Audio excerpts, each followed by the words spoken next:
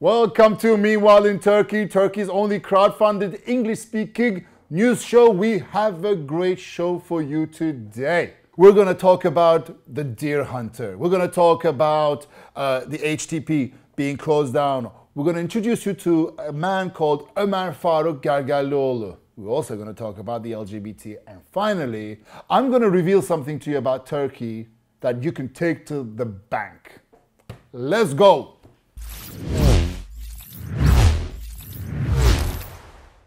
Remember the movie, The Deer Hunter? At the beginning of the movie, they have a beautiful deer hunting scene. Well, us Turks took it to a whole new level. Two guys in Zonguldak decided to steal a deer, kill it, and then eat it. The deer was in a zoo. They stole a deer from a zoo. You know how much of a lazy moron you have to be to steal a deer from a zoo and then kill it and then eat it? What's next? I heard Istanbul Zoo has beautiful lions. A little lion shish kebab, or maybe a little penguin sashimi would be nice, huh? In any case, they were caught, arrested, and sent to jail. Good riddance. Deer. Who does that? Remember a while ago the Boğaziçi University protests? Let me refresh your memory.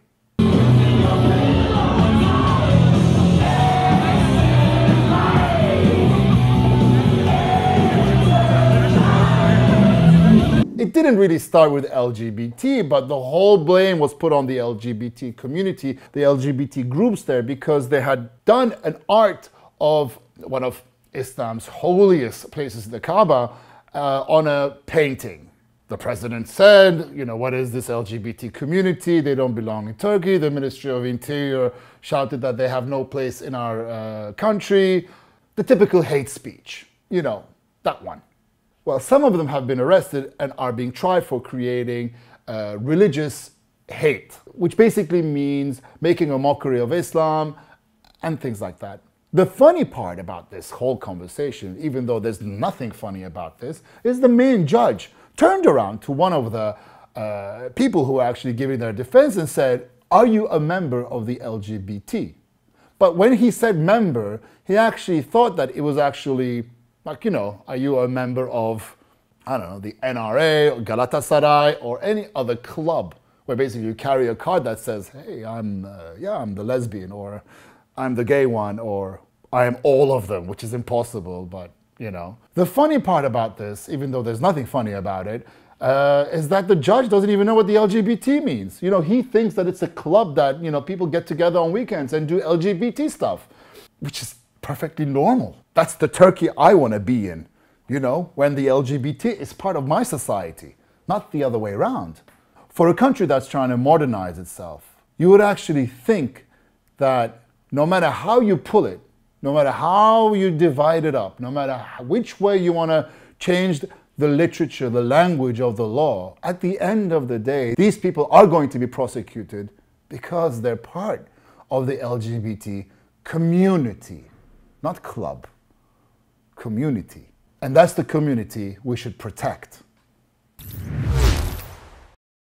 Let me introduce you to Omer Faruk Gergerlioglu. He's a member of the Turkish parliament representing the HDP and the region of Kocaeli. In 2016, he was sentenced to 2.5 years in jail for tweeting a picture depicting mothers behind a symbolic coffin draped in a Turkish flag and one with the Kurdish workers' flag, the PKK. PKK, don't forget, is a terrorist organization.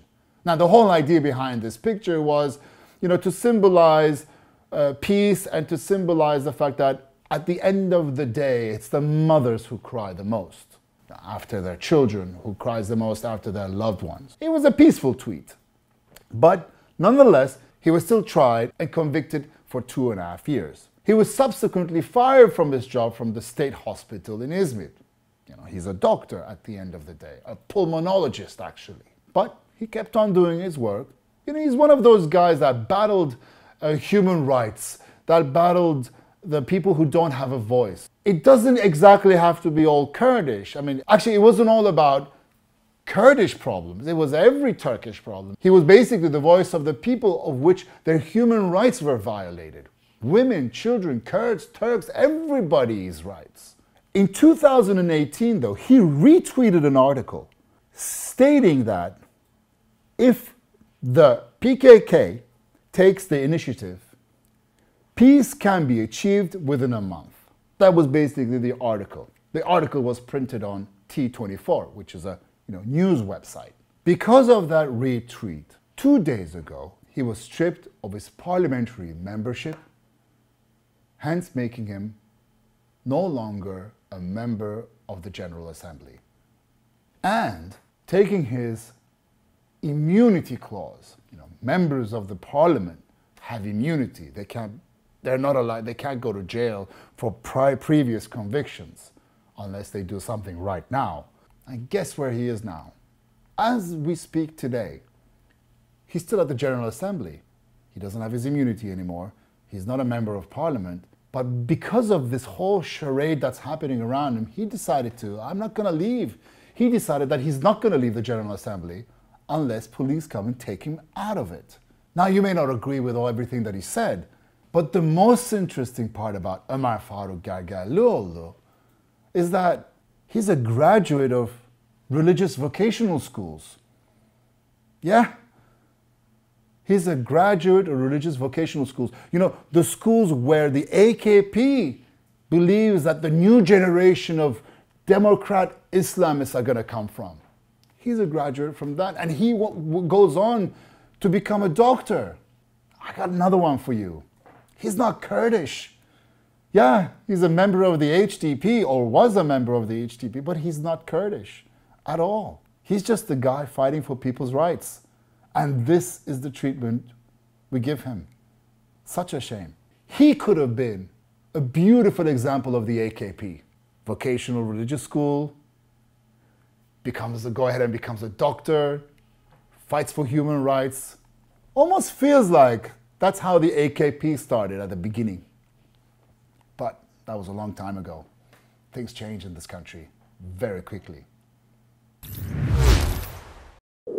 2 days ago, the Supreme Court applied to the Constitutional Court to close down the HDP, Turkey's only Kurdish political party. This is the 7th political party the Kurds had. Had as in they used to have. See, we've closed all 7 of them. This was the 7th one.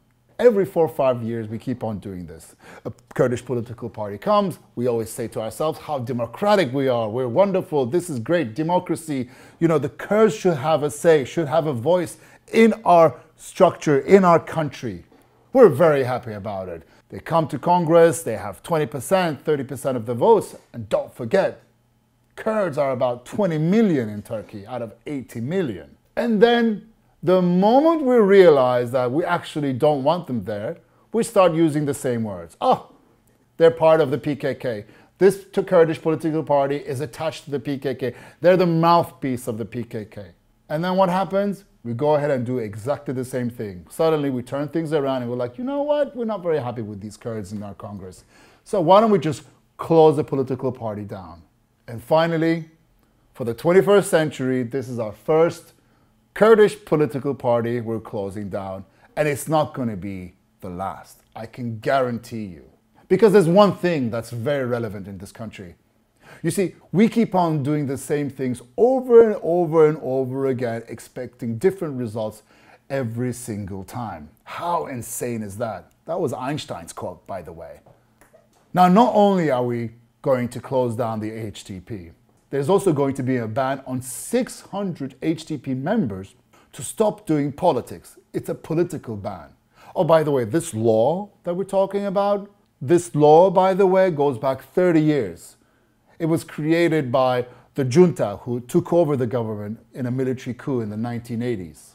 You know who was a member of a political party that closed down? Recep Tayyip Erdogan. Yeah. He was also the mayor of Istanbul then. His political party got shut down because the main opposition thought that, we don't want the Islamic parties here, and they shut them down. So he then went ahead and created the AKP. I mean, have we learned nothing from our own history? All these things that we keep on doing, it always goes back to the same exact point. When will we ever change? When are we going to do something different? When is anybody going to talk about something different? I get the whole idea of let's close down the HDP because they're connected to the PKK. Fine, let's close it down. What are we going to do now? What do you have instead? What should people do when they can't find a voice in Congress? Please, somebody tell me, because I'm out of words. I don't know. I don't know. I tweeted something about my dad a couple of days ago. Funny enough, he said the exact same words in 1994 when they closed down the second Kurdish political party. He turned around and said, of course we have to fight terrorism, but the main fight and where we're going to solve this problem is going to be in Congress, nowhere else. I guess it fell on deaf ears. When I tweeted that, since the day I showed that video, 300,000 people have watched it. Man, I really wish he was here today.